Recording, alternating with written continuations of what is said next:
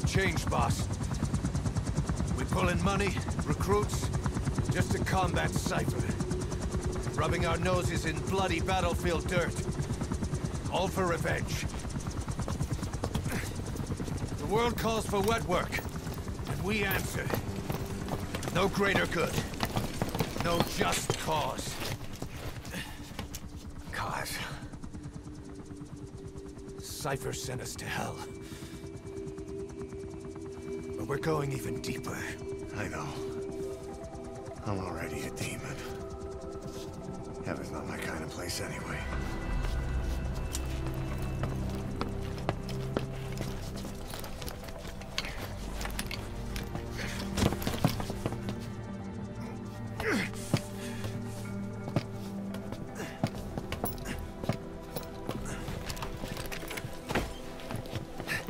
Dogs of war for 9 whole years.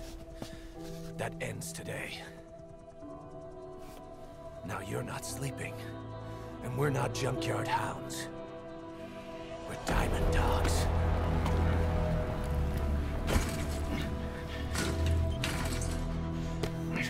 Let them talk.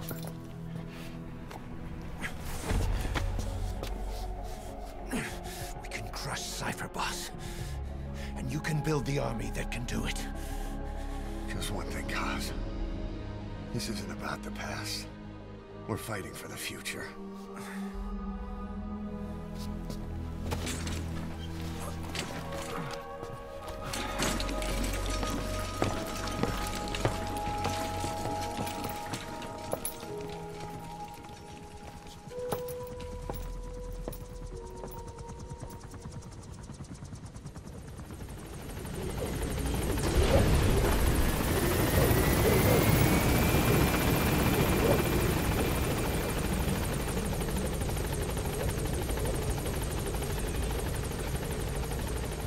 Boss, there's something I want to talk about. It concerns the running of Mother Base. Come meet with me. You came. Go for them, not me. You came. This base belongs to you now. Make Diamond Dogs the force it deserves to be. Like any organization, we need good people. And we need to make good use of their talents. Miller asked me to lay that out for you.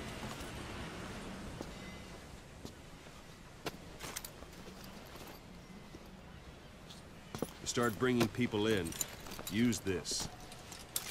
It's a Fulton recovery device. When you're in the field, use it to extract any soldiers or prisoners you want back here. And we'll see if we can't persuade them to join the ranks of Diamond Dogs. Go on. Test it out on the staff here. Anyone you want. First, put them to sleep. You have a tranquilizer gun, don't you? What's the matter, boss? All right, Ben. What's the matter, boss? All right, Ben.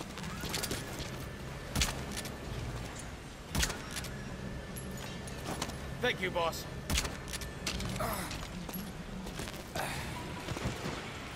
Out like a light. Now approach him and extract him. Good.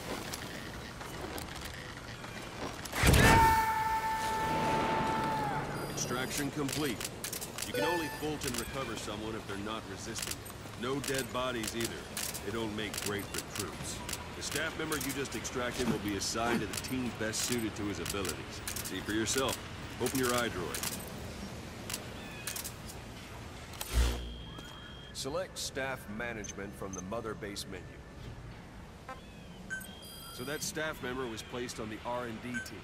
The R&D team is in charge of developing all kinds of weapons and items that will support you on missions.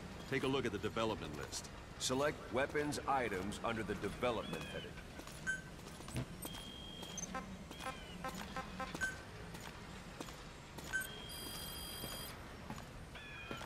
That's the R&D team's development list. See the item called cardboard box? Didn't seem much use to me, but Miller was adamant that you'd want it on the list. The last word in infiltration technology, or so he said. In any case, we don't have the manpower to develop it just yet. We need more staff on the team. Go extract a few more people. Boss, put the eye. You can also Fulton extract individuals. I'm ready, you've knocked boss. out. Why don't you try knocking someone out with CQC next? Show them how it's done, boss. Try throwing.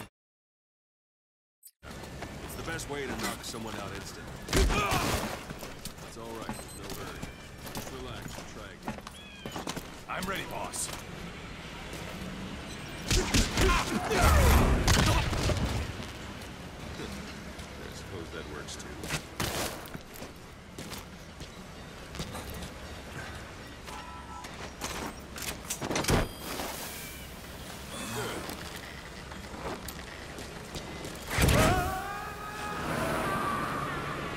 Extraction complete.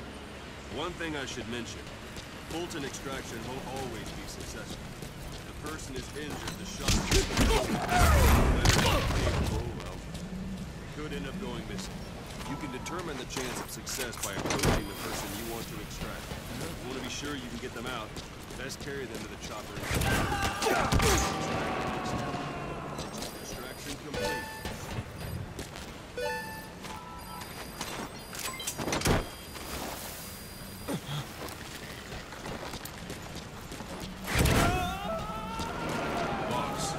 Now that we have more people on the R&D team, its level has gone up. They should be able to develop the cardboard box now. Open your eye droid. Select weapons items under the development heading. Now select cardboard box and start development. Just be aware that development requires... Development has finished. You can have the support unit supply you with weapons and items you've developed.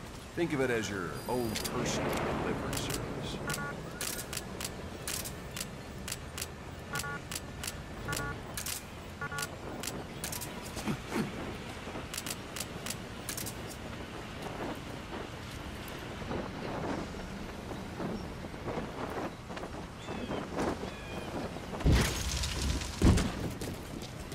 And there it is.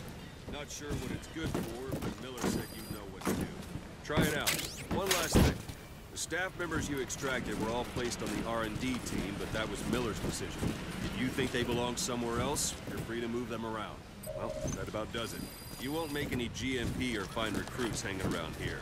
Board the chopper when you're ready for a mission. Open your iDroid and select a landing zone to tell it where to pick you up. Or if you're still in the mood for knocking guys on their asses, you can stay around here a while and give the men some practice. Just come pay me a visit.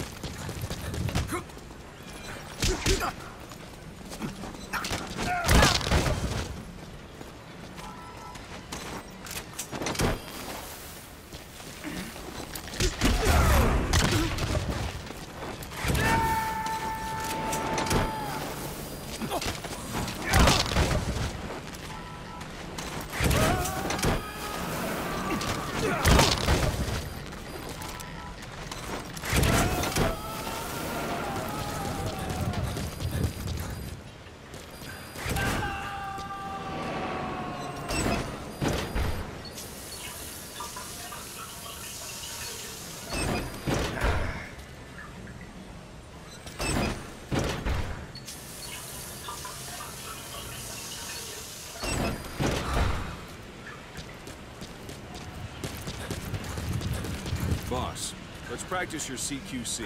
Begin by grabbing it. That's enough. This isn't the time. Let's do this, boss. Once you grab someone, you're free to do as you like. Interrogate him, knock him out, kill him. Scratch that last one. Go ahead and knock him out.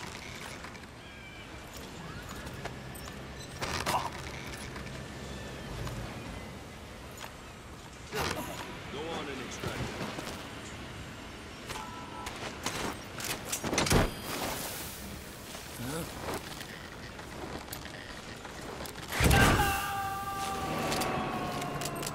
Now for fist. Strike an adversary repeatedly to knock him out. He'll stay unconscious for longer than if you throw him.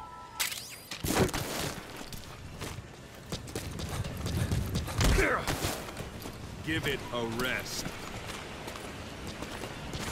I'm ready, boss. I'm ready, boss. Doesn't like you. you snake. Tried one more time. Extract the staff member.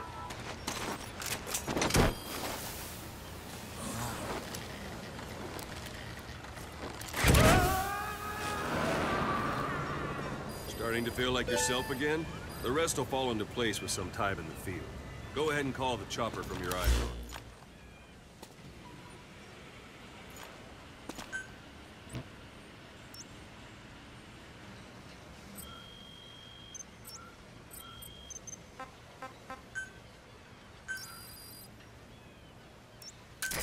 This is Pequod. Arriving shortly at LZ.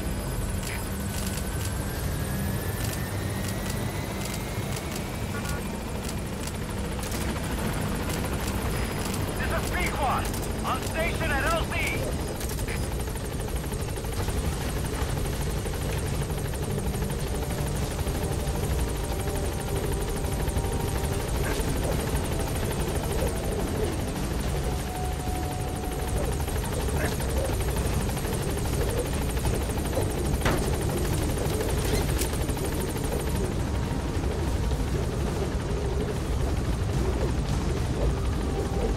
Gaining altitude.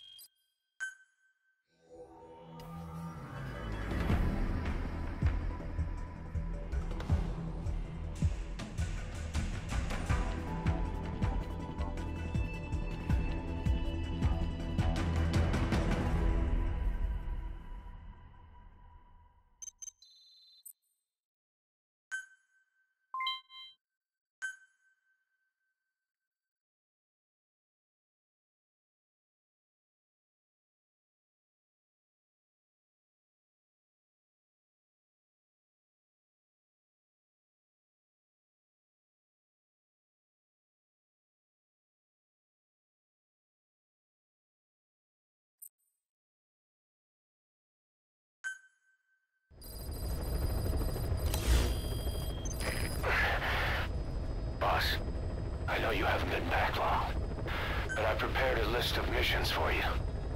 Open your iDroid. You were hospitalized in Dikelia, a British sovereign base area on Cyprus. It's part of British overseas territory that falls outside of Cypriot jurisdiction. You got moved from Cuba's Little America right into Cyprus's Little Britain. Why Dikelia? The UK and the US remain close allies. The last place Cypher would think to look for you is inside their own system. That's what kept you safe in British military hospital for 9 years. The safest place from a whale is inside its own belly. You were a regular Geppetto. Well, it wasn't Pinocchio who led me out to safety. So who was that guy? Cypher went so far as to attack British territory, burning their own ally. That's how badly they wanted you dead. He said I was in a British military hospital. But the doctor had a Greek accent. They hire locally. Easier to trust them. Dikelia is also home to Greek Cypriots, after all. What about the Turks? They haven't returned to the south. Not yet. The Cyprus dispute is still a long way from resolved. The country is just as split as it was in '74. Turkish Cypriots in the north, Greek Cypriots in the south. Between them, the Green Line, the UN established. And Dikelia sits right on top of it. It does. Part of the buffer zone between the two groups. Another reason it was the perfect place to hide you. Easy to spot any outsiders snooping around. So how do things stand? Now, last year, the Turks declared that the Turkish Republic of Northern Cyprus is an independent state, though it's only Turkey that recognizes it. In the past, the Greeks and Turks lived side by side in the same villages. There are reasons to fight? Those came from the outside. Greece, they all with it. The world is paralyzed by this hunger for revenge. Cyprus is no different.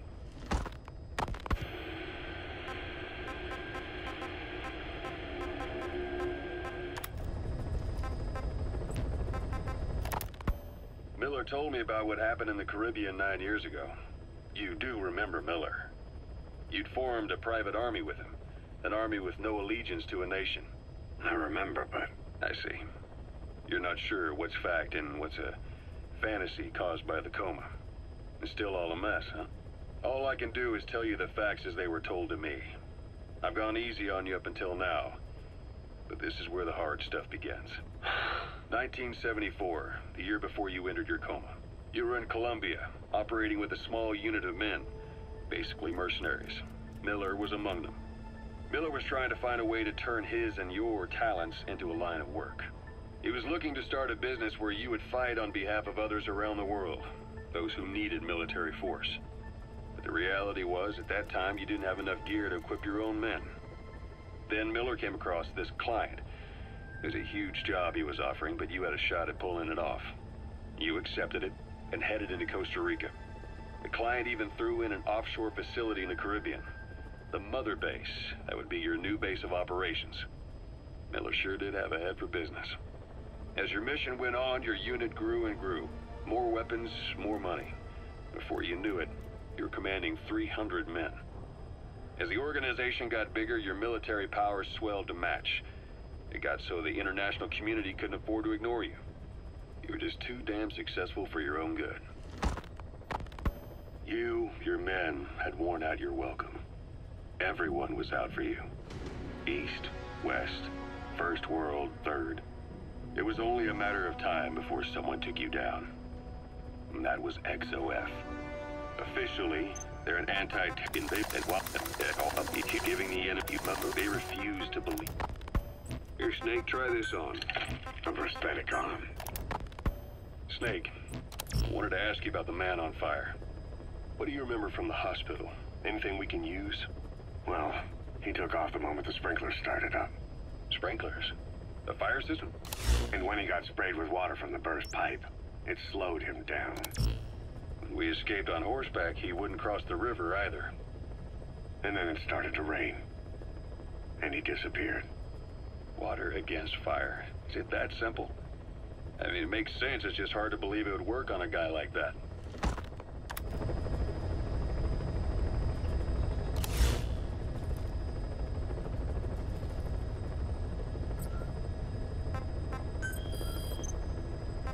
I've taken the job offers Diamond Dogs has received and made a list of those I want you to consider. Which ones you accept is your call. The objectives of the missions I've added are prisoner rescue, facility sabotage, and high-value target elimination. Probably all a walk in the park for you, but they should help you get back on your feet. I put the mission details on a cassette tape. Refer to it if you decide to accept the mission.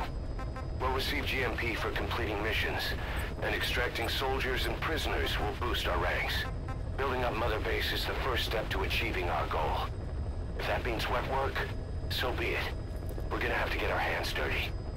I hope you're rested up, because we're not stopping. Not until the pain is gone. The future of Diamond Dogs is in your hands. We're counting on you, boss.